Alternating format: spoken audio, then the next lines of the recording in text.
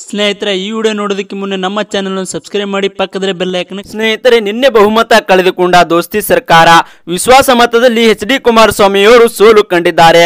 ಒಟ್ಟು 103 magic number ಇತ್ತು. ದೋಸ್ತಿ ಸರ್ಕಾರಕ್ಕೆ 99 ಮತಗಳು ಬಿದ್ದಿವೆ. ಅದರ ವಿರುದ್ಧ ಇದ್ದ ಬಿಜೆಪಿಗೆ 105 ಮತಗಳು ಬಿದ್ದಿವೆ. ಹಾಗಾಗಿ ಬಿಜೆಪಿ ಗೆಲುವು ಸಾಧಿಸಿದೆ. ನಾವು ತೋರಿಸ್ತೇವೆ ನೋಡಿ. ಬಿಜೆಪಿಗೆ 105 ಮತ ಬಿದ್ದಿವೆ.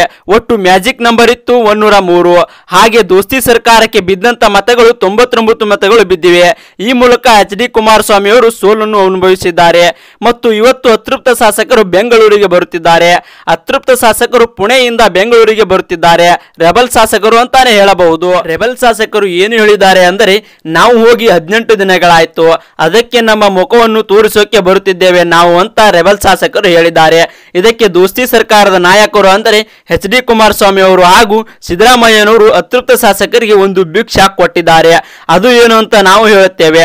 ಅದಕ್ಕೂ ಮುನ್ನ ನೀವು ಈ ವಿಡಿಯೋ ಲೈಕ್ ಮಾಡಿಲ್ಲ ಅಂದ್ರೆ ಲೈಕ್ ಮಾಡಿ. ದೋಸ್ತಿ ಸರ್ಕಾರದ ನಾಯಕರು ಏನು ಹೇಳಿದ್ದಾರೆ ಅಂದರೆ, ಮೊದಲಿಗೆ ಎಚ್.ಡಿ. ಕುಮಾರಸ್ವಾಮಿ ಅವರು ನಮ್ಮ ಪಕ್ಷದಿಂದ ಹೋಗಿದ 3 ಶಾಸಕರನ್ನು ಯಾವುದೇ ಕಾರಣಕ್ಕೂ ತಗೊಳ್ಳುವ ಪ್ರಶ್ನೆಯೇ ಬರುವುದಿಲ್ಲ ಅಂತ ಎಚ್.ಡಿ. ಕುಮಾರಸ್ವಾಮಿ ಅವರು ಹೇಳಿದ್ದಾರೆ. ಈ ಪ್ರಶ್ನೆ ಯಾರು ಕೇಳಿದ್ದಾರೆ ಅಂದರೆ ಸ್ವೀಕಾರರವರು ಈ ಪ್ರಶ್ನೆ ಕೇಳಿದ್ದಾರೆ. ಯಾಕೆ ಕೇಳಿದ್ದಾರೆ ಅಂದರೆ, ಇದು ಜನರಿಗೆ ಗೊತ್ತಾಗಲಿ ಅಂತ ಈ ಪ್ರಶ್ನೆ ಸ್ವೀಕಾರರವರು ಕೇಳಿದ್ದಾರೆ. ಮತ್ತು ಸಿದ್ದರಾಮಯ್ಯನವರು ಏನು ಹೇಳಿದ್ದಾರೆ ಅಂದರೆ, ಇಡೀ ಜಗತ್ತಿಗೆ ಗೊತ್ತಿದೆ ಯಾರ್ಯಾರು ನಮ್ಮ ಪಕ್ಷ ಬಿಟ್ಟು ದ್ರೋಹ ಮಾಡಿ ಹೋಗಿದ್ದಾರೆ. ಅವರಿಗೆ ಜಗತ್ತನ್ನೇ ಪ್ರಳಯವಾಗುದ್ರೂ ಕೂಡ ಅವರನ್ನು ವಾಪಸ್ ತಗೊಳ್ಳುವ ಪ್ರಶ್ನೆ ಇಲ್ಲ, ಯಾವ ಕಾರಣಕ್ಕೂ ತಗೊಳ್ಳೋದಿಲ್ಲ ಅಂತ ಸಿದ್ದರಾಮಯ್ಯನವರು ಹೇಳಿದ್ದಾರೆ. ಅಂದರೆ ಸಿದ್ದರಾಮಯ್ಯನವರು ಪ್ರಪಂಚ ಭೂಕಂಪವಾದರೂ ಕೂಡ ಅವರನ್ನು ತಗೊಳ್ಳೋದಿಲ್ಲ ಅಂತ ಸಿದ್ದರಾಮಯ್ಯನವರು ಹೇಳಿದ್ದಾರೆ. ಸ್ನೇಹಿತರೆ, ಇದಕ್ಕೆ ನೀವು ಏನು ಹೇಳುತ್ತೀರಾ ಅದು ನಮ್ಮ ಕಮೆಂಟ್ ಬಾಕ್ಸ್ ನಲ್ಲಿ ತಿಳಿಸಿ.